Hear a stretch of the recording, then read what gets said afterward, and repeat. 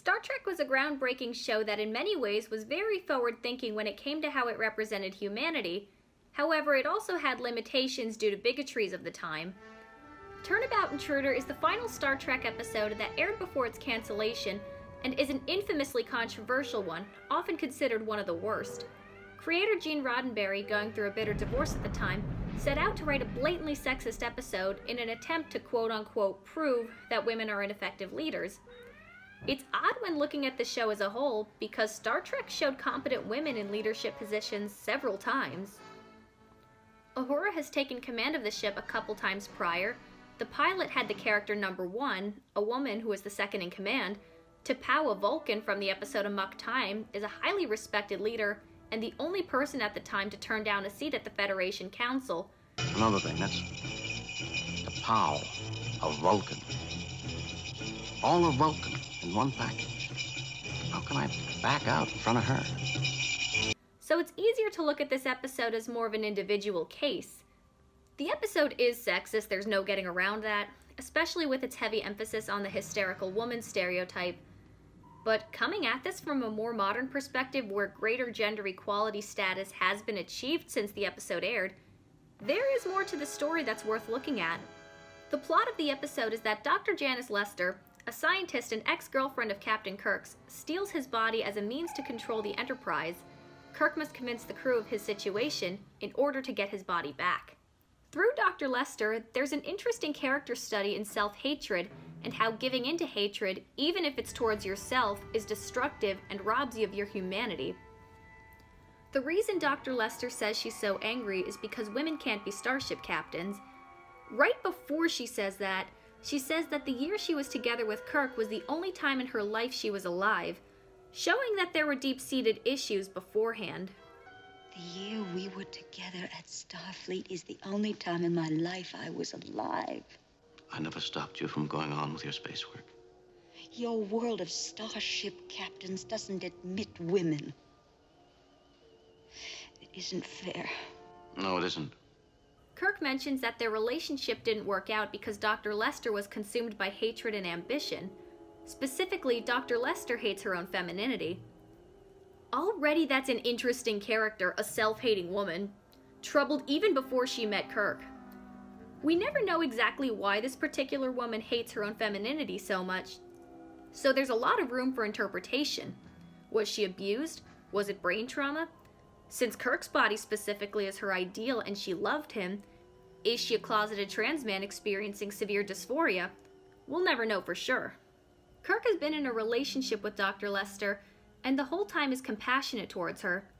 Despite her access to help and humanity, she ultimately refuses it, instead opting for a seemingly easy fix of power and control over others, specifically over a loved one. An already corrupted person is seeking something that has long been known to corrupt people, further emphasizing the destructive cycle she's trapped in. Dr. Lester successfully steals Kirk's body and command of the Enterprise in the first few minutes, so she gets what she says she wants. However, for someone who wanted Kirk's body and power so badly, there is not one scene of her actually truly enjoying them.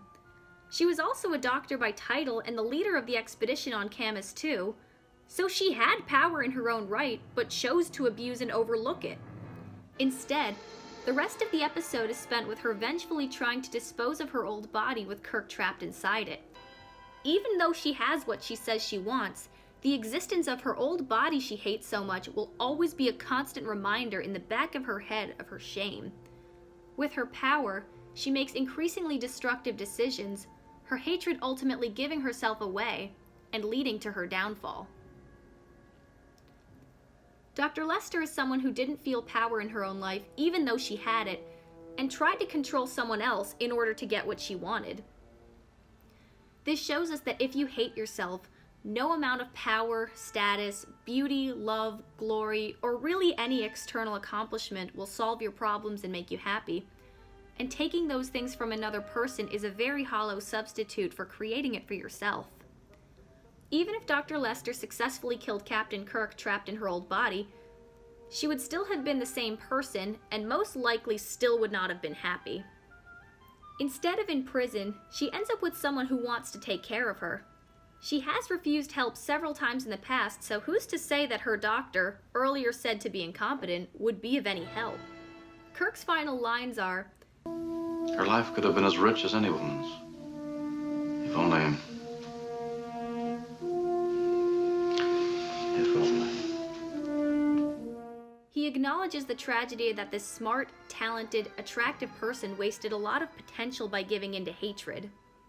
Compare this to the episode Plato's Stepchildren, where a humiliated, abused, and self-loathing person could choose power over others like his oppressors, but ultimately chose to have power over himself, and as a result builds a happy new life when the opportunity presents itself.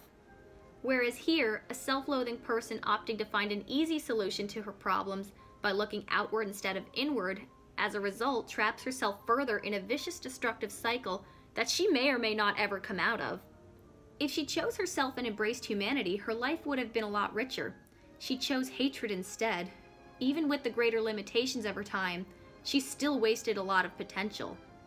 This is not a story about a smart, competent person who is denied opportunity just because of a stupid prejudice the way she tells it. This is a story about a self-loathing person with a victim complex. Sadly, people like that are out there.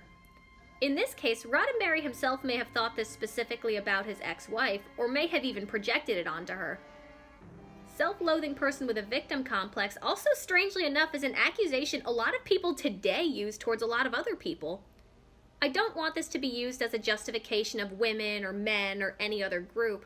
The takeaway I'm aiming at is, well, first, that power and divorce can bring out the worst in people. But the bigger picture, there will always be stupid prejudices out there. There will also always be some imposed limitations on what we can and can't do, with some people experiencing that more seriously than others.